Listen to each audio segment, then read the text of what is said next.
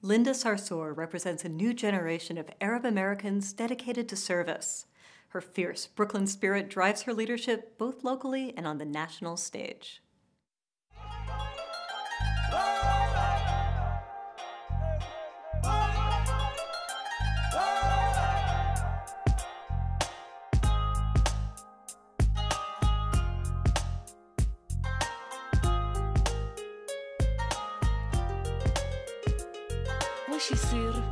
My name is Linda Sarsour. I'm the director at the Arab American Association of New York.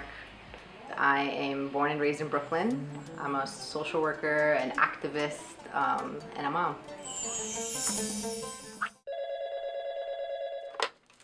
Arab American, how may I help you? عليكم السلام، أهلا وسهلا. Okay, so انتوا جيتوا قبل أسبوعين وبدك تسجلي أولادك بالمدرسة؟ اوكي، فيكي تيجي علينا يوم اثنين وانا ببعث معاكي وحده بتشتغل معنا بالجمعيه عامله اجتماع. My favorite thing about the work that I do is when a woman comes to our organization in a domestic violence situation and we help her make her safe and we help her access public benefits and we make her feel like she has more opportunities and get her into a job training program and she comes back to us 2 years later and she's a donor. Or when a Yemeni woman who had no formal education in her home country comes to our program, learns English, and comes back with her citizenship certificate and a big plate of sabaya, which is a very special Yemeni sweet that they make. And that just brings like joy to my heart. How many people wish that we lived in a world where it was okay to be who we are and everyone on TV thought we were the coolest thing? How many people wish we lived in a world like that? Oh yeah. And unfortunately, we don't live in a world like that. And that brings me to why you guys are here today.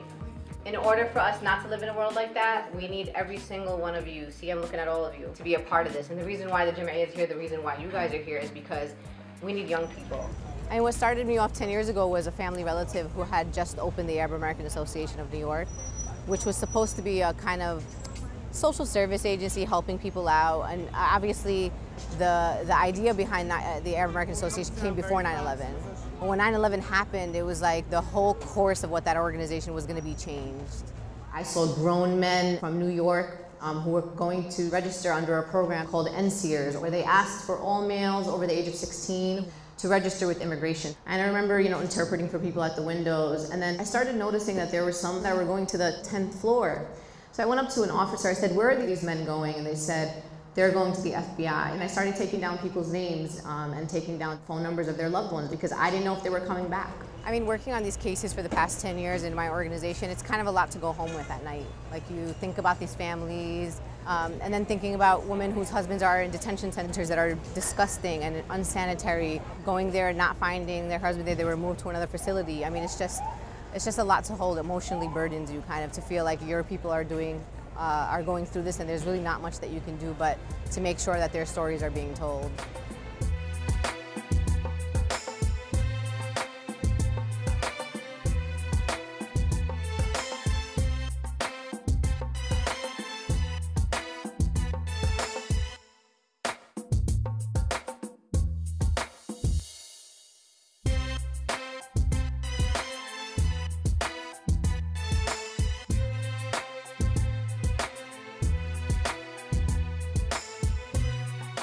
We're in a country where our Congress doesn't represent the people. I don't see people that look like me or have the same priorities that communities of color have. And I think that it's about time that our community, who's been in this country for over 100 years, has an Arab American Muslim congresswoman. So I'm hoping to start small, start in the city council, and work my way up. Brooklyn is such a wonderful place, and people always say Brooklyn has someone from everywhere, but it also has Arabs from everywhere. We're all one community. I don't see divisions like, oh, you're Syrian and this one's Egyptian. It's just such a beautiful place to live. My parents moved here to Sunset Park, Brooklyn in the late 70s. My family is originally from the West Bank, from a town called El Bire. I have 6 siblings. I'm the oldest child. Growing up in a very traditional Palestinian family, and my parents thought it was the right thing to do that when I was 17 years old and graduating high school a year early, that I was ready for marriage. In our community, you don't say really no to your parents because your parents love you and I'm sure they want the best for you. So I got married at the age of 17. I had 3 children by the time I was 24 years old. I would never do an arranged marriage for my children. They marry who they love. I'm teaching them all the values that they need to have. I obviously would love for my children to marry, Arabs and Muslims, but they are free to do what they want. I think it's important that we keep an open mind. And that we invite people who aren't just Arabs, like other people of different ethnicities. And that we continue to push ourselves to establish connections with people that may not be the same as us, who may not believe in the same things as us. So I'm 31 years old, and in the Arab American community, the next activist is about 57. So there's a 25-year gap between activists now and those elders.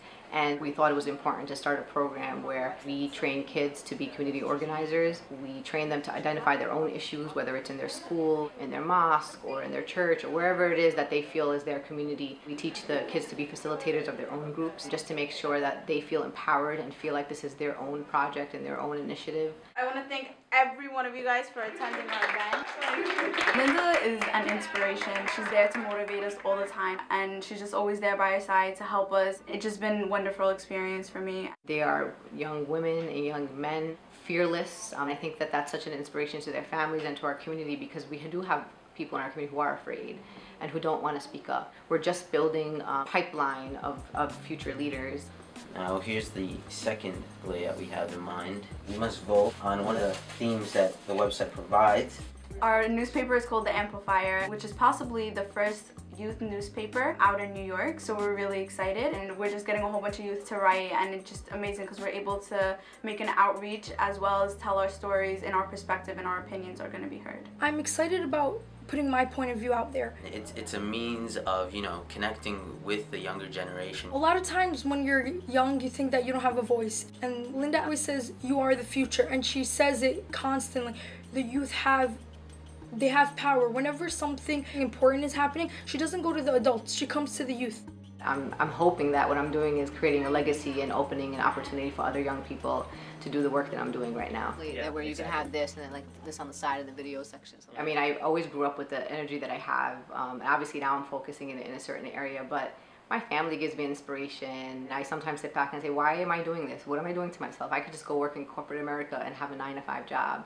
But I think about what kind of world do I want to leave for my children. And I also feel like being Palestinian, I think that's a special energy that we have. It's about something that connects us to something much larger than we are. I feel like if you're not passionate about something, you don't have a drive for it. And I think the original passion that I had and the one that I continue to have is Palestine. And I think that's what drives me the most.